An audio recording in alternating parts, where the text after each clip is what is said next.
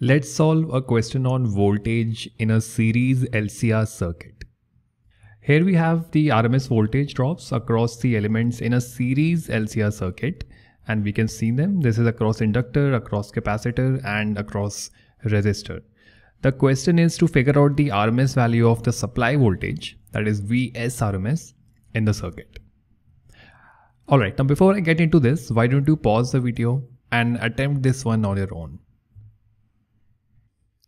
Alright, hopefully you have given it a try. Now, where do we begin to think for this one? Let's see, we have a series LCR circuit and there will be a current flowing in the circuit. This will also be an alternating current. We are asked to figure out the RMS value for the supply voltage. Now, from what we know about series circuits, the source voltage that is always equal to the resultant of or the sum of the voltage across all of the components in that circuit, right? Here we have an inductor, a capacitor, and a resistor. So to find the supply voltage, what we can do is we can find the resultant of the voltage across L, C, and R. Now to find the resultant of the voltage, we could use the Kirchhoff law, that is the second law, KVL, but it turns out that the maths for that becomes very complicated. We have differential equations and they are also second order differential equations. An easier way to find the resultant voltage, the resultant source voltage in this case in an LCR circuit, is to use phasor diagrams.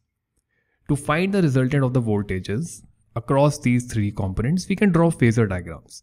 And the resultant phasor can give us the supply voltage. So how do we draw one?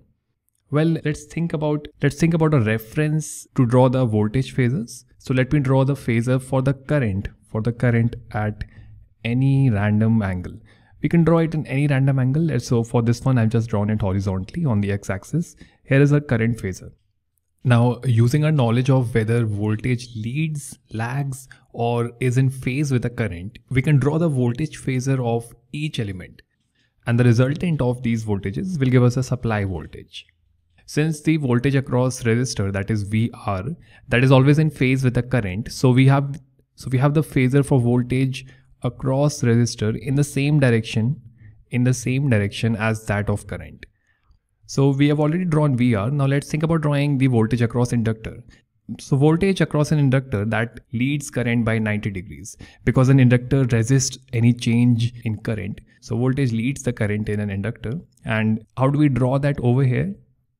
We know that it leads it by 90 degrees. So the voltage across inductor, it could look like this. It is 90 degrees ahead. It is 90 degrees ahead from the current.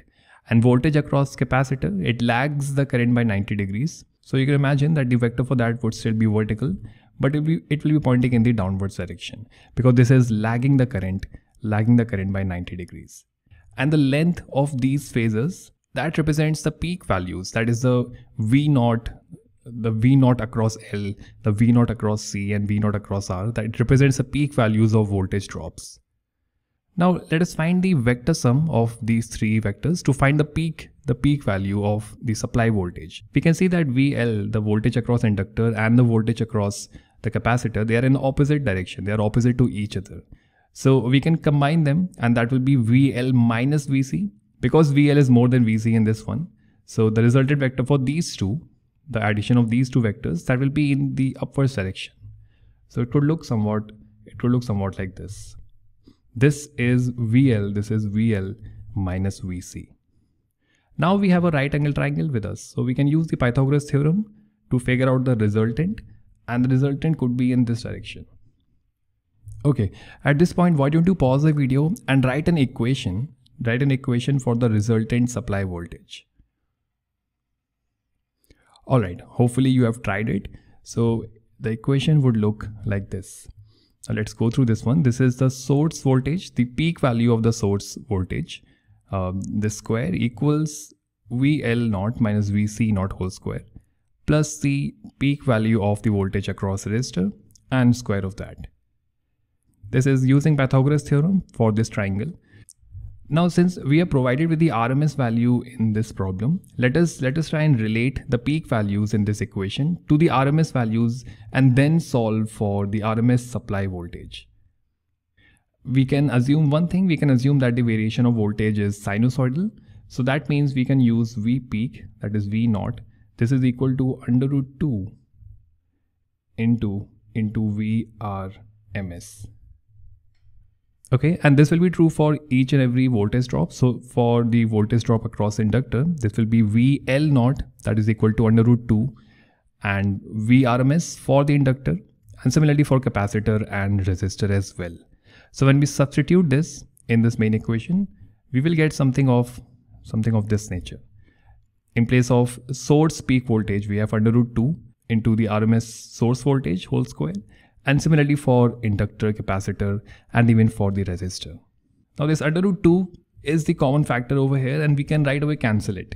When this is squared, it just becomes 2, and that comes out from the bracket in each of these terms. So under root 2 just gets cancelled right away. And now what remains is just substituting the values that we are provided in the question. So let's do that. Now this is equal to VL RMS minus VC RMS. So this is 220 minus 211 and whole square of this one plus VRMS whole square. So that is 215 whole square.